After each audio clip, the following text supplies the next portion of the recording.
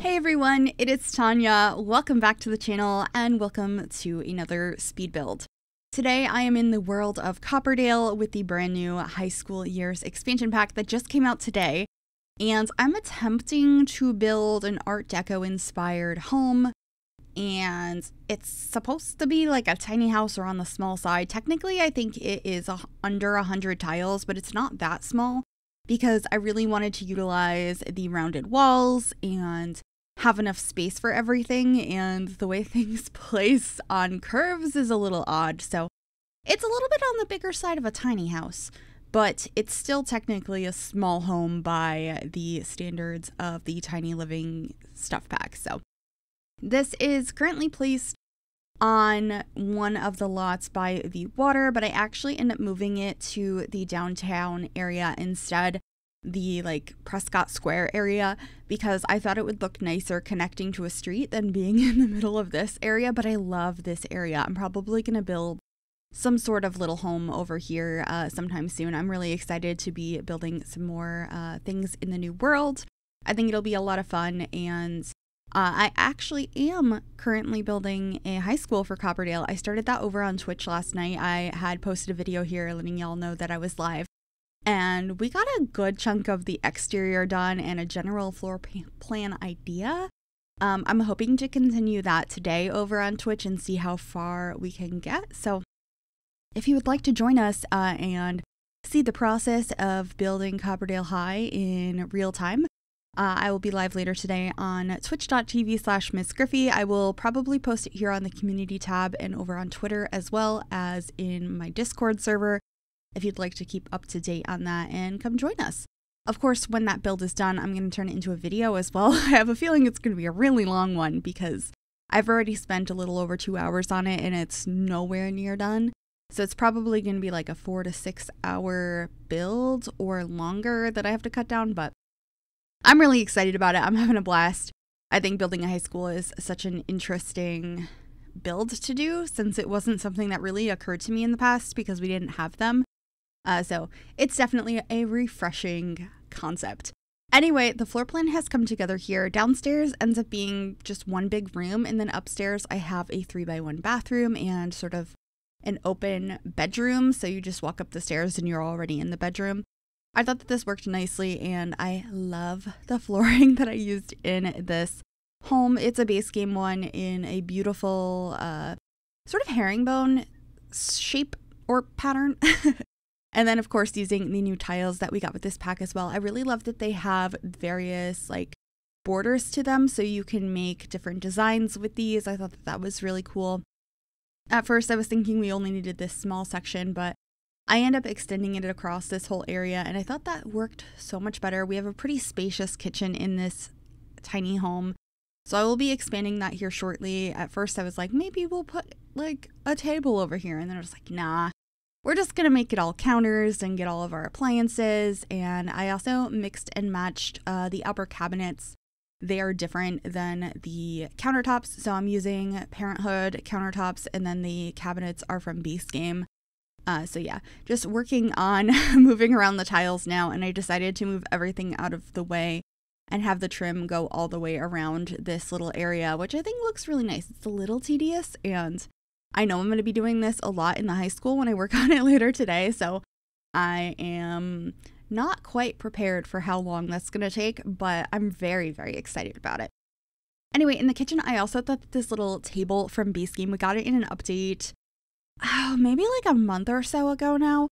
It is basically perfect for this style and this space. It's really small. It comes in this like red swatch that I've been using a lot in this build. I do actually end up changing up the colors of the windows a little bit after the end of the speed build when I was taking screenshots because a couple of the things didn't match and I hadn't realized it. So you will have seen that in the thumbnail and in the screenshots and all of that. So it's slightly different, but it's very much the exact same style. And it was just really cool to play around with colors. And also in the kitchen here, I used this wallpaper from the Decor to the Max kit. I thought it would look nice as a backsplash in here, and it had the right colors I was using. and I just felt like it fit really well for like a tile that would be in this sort of kitchen.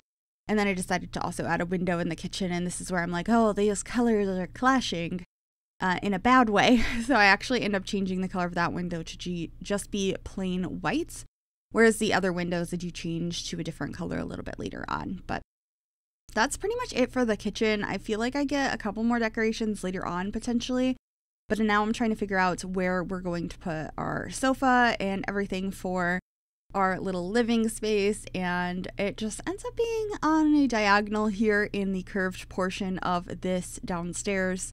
I think it ends up being so cozy, and this rug fit perfectly here. I was really excited about that, scaling it up. It's so nice to have a fluffy circular rug in the game now. I think I'm going to be using that a lot. And then just figuring out like a little poof in here and a dresser to go ahead and put a TV on. I was just trying to make it look lived in, but also have some fun colors, but hopefully not too over the top. And then trying to figure out curtains because they don't exactly work perfectly on rounded windows. So I used single tile ones and put a bunch of them so it looked as close to being on the windows as it possibly could. I also decided I wanted some leaning artwork here, but of course it's not actually leaning against the wall because the wall is curved.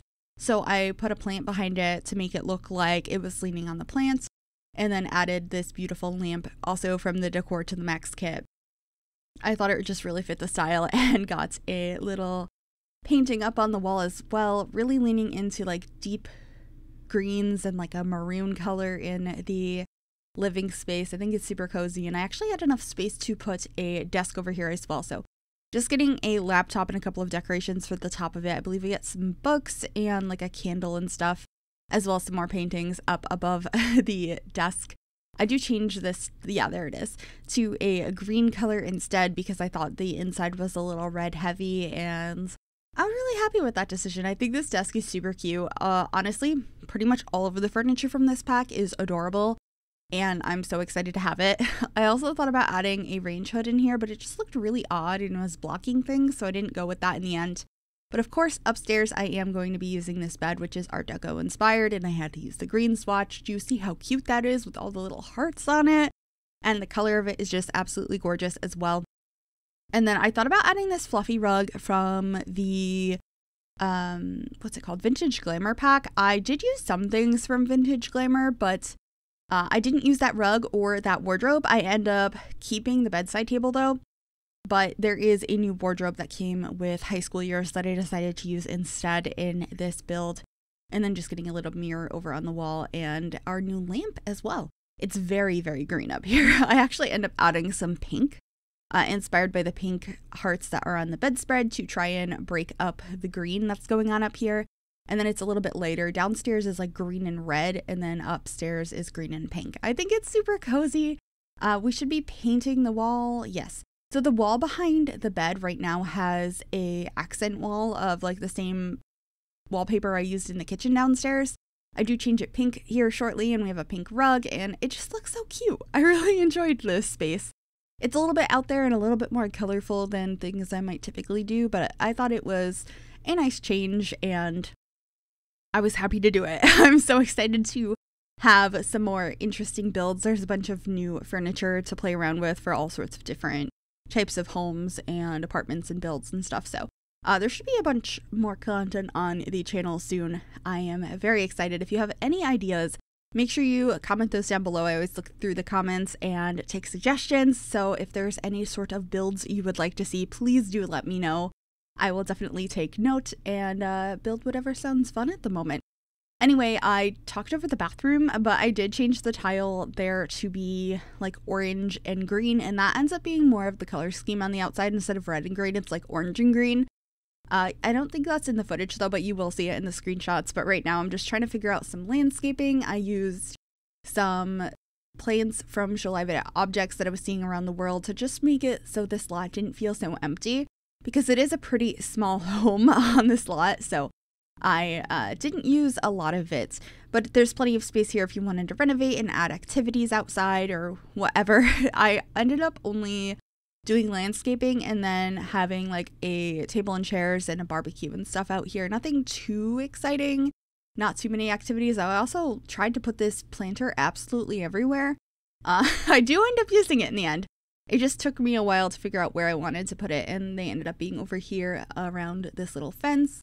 And I should be grabbing the table and chairs now to place down so your sim can hang out outside with company and, you know, barbecue up some stuff and enjoy the weather of Copperdale. I don't actually know what the weather here is like because I haven't really played it with seasons yet.